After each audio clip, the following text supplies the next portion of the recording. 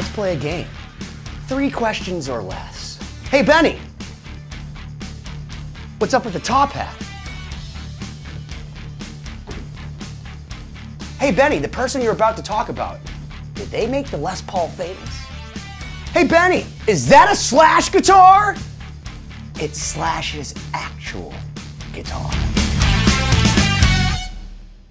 That's right. I'm gonna go to the case and show you afterwards, so there's a lot of fun candy in there. This is a Slash custom shop Vermillion Brazilian. Say that 5 times fast. Vermillion Brazilian, Vermillion Brazilian. And then Slash shows up. Hey, buddy, thanks. So what is this exactly? Let's take a look. There are dings and dangs all over this thing. How do you know it's actually Slash's guitar, Benny? Hey, see that? What does that say? Brazilian Vermillion Proto #2 Slash. And if you look at the side, it was his second guitar in the rack, and this is where he put all of his picks. You might ask yourself, Benny, what's up with the tape right here? I'm gonna give you some insider information, some Slash tone advice.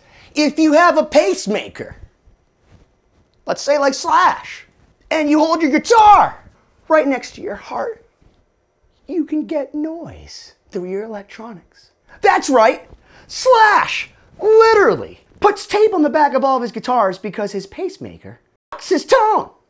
So you may recognize this because they came out with the normal version of the Vermillion, indicative of this beautiful, beautiful, orangey, bloody, into blackness that just screams, Slash, Slash, Slash, caw, Slash, Vermillion. Every one of these scratches represents a moment where Slash was just rocking it. I'm going against everything Jeremy Piven taught me in the movie PCU. You never wear the shirt of the band you're gonna go see. But I'm wearing Slash, or well, The Thinker for Use Your Illusion 2, which by the way was an unbelievable album despite being a huge departure from Appetite and Lies. But I have to get a little bit personal here because I love the Les Paul guitar. I love it. Like when you say cookies, love, pizza, love, Slash. Because when I was younger, I remember watching MTV and seeing this guy with a top hat and crazy hair and a nose ring and rings on every single freaking finger, doing his thing and rocking. In particular, I remember being sick one day from school and watching MTV play the 1988 Ritz performance of Guns N' Roses, where Axl jumps off the stage and tries to kill a fan. What does Slash do? He lights another cigarette. He's just sitting there. He's just rocking and rolling. Izzy's a chick. Duff's watching, laughing at the girl that Izzy's on the side because it was Guns N' Roses. Steven Adler was back there railing lines like it didn't matter. They were the most dangerous band in the world. If you wanted to be Slash's guitar tech, all you had to do was be able to lift his dead body so you could get him home if he was too wasted to walk for himself. I say that that's thinking. And to think that's actually a need. Instead of a wheelchair, I'll get a guitar tech. Guns N' Roses. They bowed to no one. Not even themselves. I mean, they incited riots. James Hetfield went up in flames. Did they go on stage? No. And that's rock and roll. But the thing that I love so much about Slash is his incredible ability to melt basses with his super melodic, yet shreddy, yet bluesy, yet slightly mixolydian modal guitar playing. Slash had a style that sounds like nobody. You don't need to even know his name, which isn't even a name. It's technically a form of syntax. Slash, you can recognize him from his top hat, behind the curtain. You know where you are? You're in the Puma, baby. You're gonna you know who it is. This was $700 spent really bad. Don't melatonin and Amazon. I remember seeing him stand on top of a Steinway piano in the middle of November rain, just playing after he threw his 59 up in the air in the middle of the desert. Maybe it was a 58, didn't have that nice of a top. I don't know what it was, but he threw it up. There's a helicopter. In another video, he drives off a cliff with a chick. It's crazy. He blows up.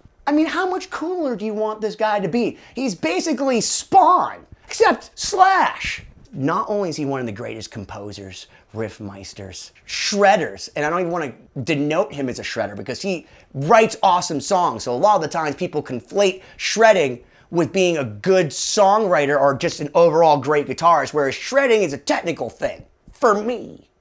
And everyone knows every single note to every one of his songs. He plays them all differently every single night and still makes it sound like Slash.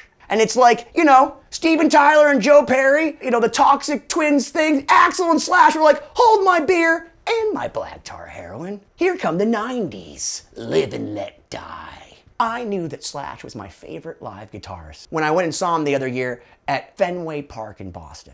Comes out on stage, plays Welcome to the Jungle, Out to Get Me, Night Train, I think Pretty Tied Up. A bunch of hits. And I remember looking over at my fiance and saying, this isn't as good as I remember the last time. But the thing that's great about Guns N' Roses and Slash, they don't play the backing tracks. They're a real band that coalesce, live, breathe, eat, and sleep. Could be great one day, terrible the other day. They come on stage, rock through all these hits, they're okay. But 8 minutes into Coma, a 10-minute song off the Use Your Illusions set. All of a sudden, the magic just happens that you only get with truly amazing live bands. When it's just, they all look each other in the eyes, and all that warming up just clicks, and you hit hyperdrive. And then for the next 3 hours and 39 minutes, they blew my mind. Because Axl before the show was like, hey Slash, how long did Bruce Springsteen play last night? Oh, 3 hours and 17 minutes? Let's add Estranged and Civil War to the end of the already 34 song set. And that's the thing, they can play for 30 minutes and still be like, meh, and then play for 3 hours and be the greatest band ever. And the thing that's crazy, I'll start off by saying I miss Izzy, okay? But if you can't have Izzy straddling, get first off, the guy that kind of looks like him, Richard Fortus, talk about casting, but Richard, oh my God, what an amazing player that guy is. All of a sudden, they're covering the beautiful soundscape of Wish You Were Here by Pink Floyd. And I see this guy come out with his Scala guitar, and these amazing sounds are coming out. And it's not Slash. He's doing all these crazy techniques and all these sort of things, and it's like, how could you get better than this? And then Slash plays. And you're like, oh, it's the X factor you get when you're a legend like Slash, and you just have a swagger. All you need is your silhouette against the screen. And everybody knows and cheers. So what's up with this guitar? Why didn't they make it? Brazilian rosewood, for those that don't know, has been critically endangered since 1966. And you can't really get it that much. So this one never saw the light of day. The only people that I'm aware that have this guitar are Puma and Cesar. You know, the guy that owns Gibson. The dude that succeeded Henry VIII and didn't chop off anybody's heads, but instead said, let there be rock and roll. So what do I do when I think of this guitar? How do I feel when I know that these strings are the actual strings that touch Slash's fingers? It's like going to the promised land. It's like 40 years in the desert. Nothing but mana. And then over the dunes, you see one Vermillion Les Paul sticking out. And you know, rock and roll has been saved. Why don't you smash that subscribe button already? Vermillion Proto #2. Brazilian Vermillion. As owned by Slash.